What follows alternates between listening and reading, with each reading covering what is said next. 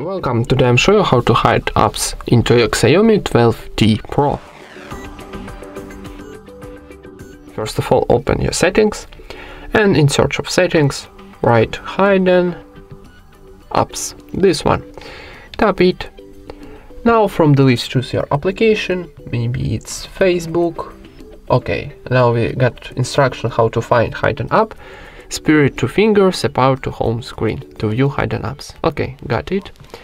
So hide our Facebook, maybe LinkedIn, Netflix, Opera, for example. And now go to our home screen and open our hidden apps. Swipe to fingers, and here we got our hidden apps. And that's it.